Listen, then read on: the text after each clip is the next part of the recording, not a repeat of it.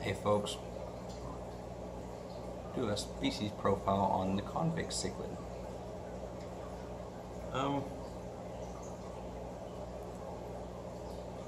would give you the scientific name on it, but it changes so often I can't keep up with what it is. I'll put a few of the examples of what it has been recently up here. But it's a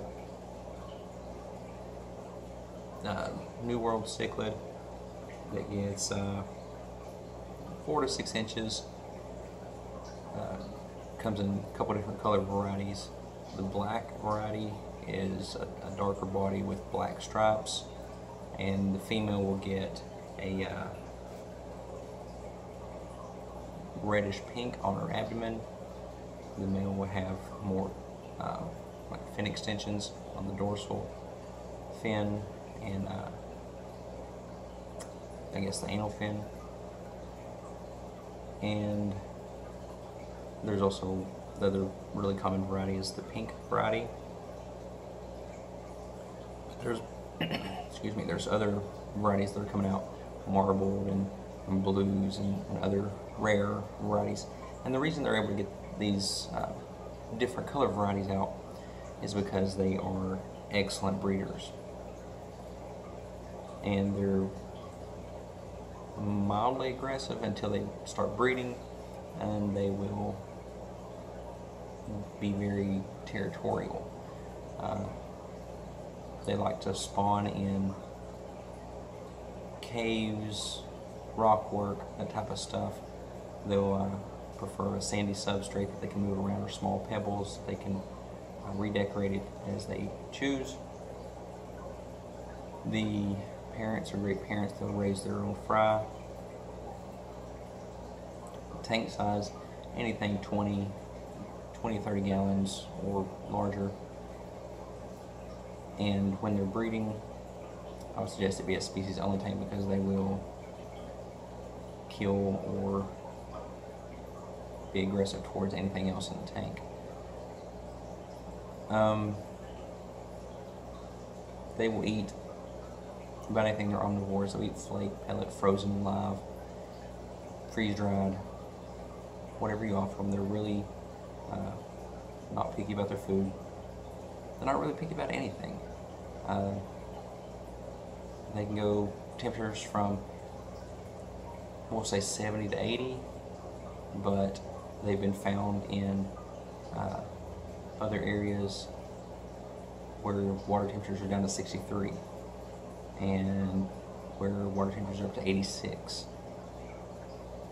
I don't suggest keeping them at those temperatures, but they can tolerate wide changes, very large changes in pH and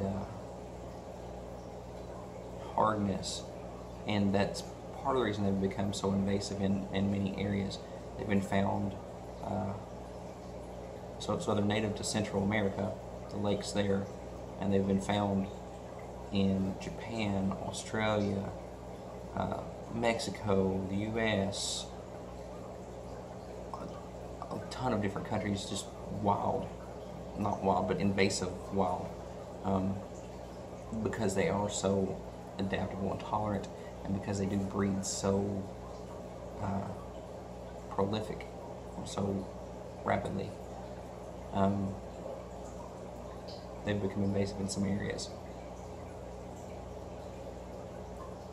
I would say they're pretty common in the hobby, but I have had a time finding some. But I've recently gotten some, so we'll see how they do, and hopefully you'll join me for those videos.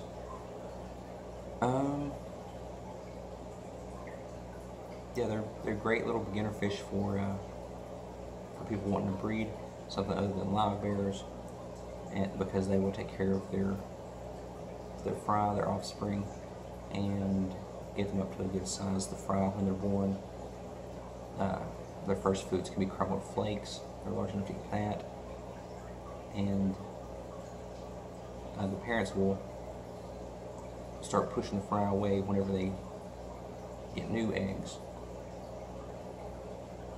And if you were to remove the fry from the tank of the parents will more than likely respawn and lay more eggs. So being that convicts are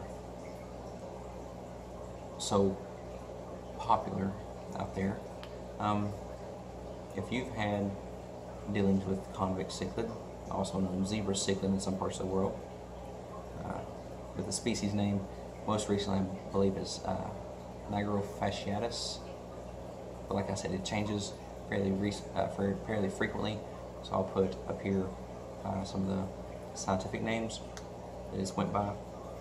If you've had dealings with those, leave something in the comments and let me know your tips for them, your thoughts of them, and till next time, hit the subscribe button, the like button, the share button, the notification button, all those buttons up there. We'll see you next time.